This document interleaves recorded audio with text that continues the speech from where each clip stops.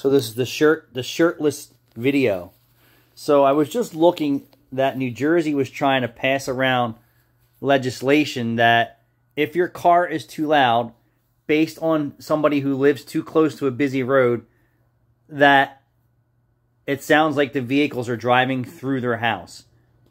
Move. You should have never purchased a home on a busy highway. That's what you get. Right? That's just like you buying a home next to the subway or the train station. Like, seriously. So why does it have to become law? That is stupid. And the fines were $500 up to $500 in jail time. That's funny. Well, New Jersey does not have a safety or an emissions or safety inspection.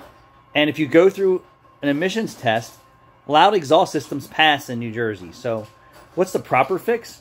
Getting more people to have the state have a safety and a proper safety inspection along with an emissions test, right? So New Jersey is actually to blame for this. There's so many POSs driving around on the road, let alone more construction, more, you ready for this? Immigrants and migrants driving heavy equipment around. Right? That's the truth, right? I'm sure you've all noticed when you go to your local convenience store for fuel and coffee that when you look around, there's a lot more immigrants around. And what are they all driving? You are so controversy. It's the truth. They're all driving F600s, diesels, big trucks, landscaping equipment. The fuck do you think's going to be? It's going to be loud. What, you move next to a busy highway, what do you think? It's going to be quiet?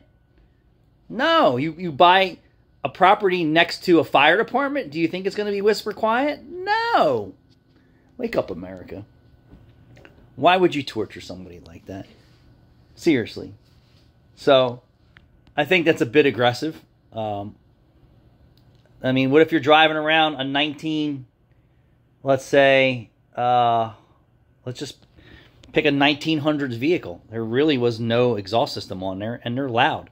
That's the way the vehicle was produced, right? Or how about fire trucks? They're loud. Municipalities' heavy equipment is loud. That goes on all day long. So I think there's a little bit aggressive there for them to say that. Now, driving around with your stereo system blasting and vibrating people's houses and windows, I could do that for 10 blocks from my house with my stereo if I choose to. So I would be an offender of that. And I might just drive around the neighborhood and do that one of these days and see how people like that. See if I can't rattle their knickknacks off of their wall. Does that sound like fun, April? Yeah. And I will just do that. But how stupid is that? So only because I'm following this is like, if it's loud to you, it may not be loud to others. And if you bought a house on a busy highway, it's your own fault. What did you expect? Horse and buggies driving up and down your street? And EV vehicles, battery cars? Those days aren't coming. You need to sell your property and move to the mountains or move into the woods where the crickets will be your loudest excuses, for complaining. The crickets are too loud. So yeah, that was stupid. And why is that? Is there because there's more unemployed people home and they have more time to bitch about shit? Like, that's the stupidest shit I've ever heard. The highway out front of my shop is so loud with traffic going by, I can't hear cars properly in my shop. So are they all breaking the law? Like, people drive down the road and their tires are so loud. And if you heard it, and that's on heavy equipment, Jeeps and trucks like that, because their tires are in such bad condition that they're so loud you can hear them humming and vibrating over everything else. And your house. And how do you fix all that? You have a proper safety inspection.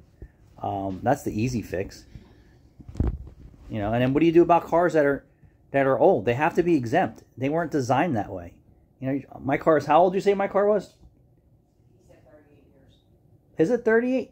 And 86 to 96 is 10. 2006 is 20, right? It's almost 30 years old. So it was designed quiet, but I made it loud on purpose. So what? A lot of people drive around. And some of these cars today come with exhaust systems that have factory modifications that you can go through: sport, comfort, race options, all that. So, I mean, you know, people who are complaining, if you had 300 people complaining about somebody in the neighborhood, I mean, I would think that it's time to do something about it. But if you have one Karen that's crying that the road that they purchased their house next to is too loud, then Karen needs to sell their house and move someplace else where there's not so much traffic. Right? Stupid. Stupid.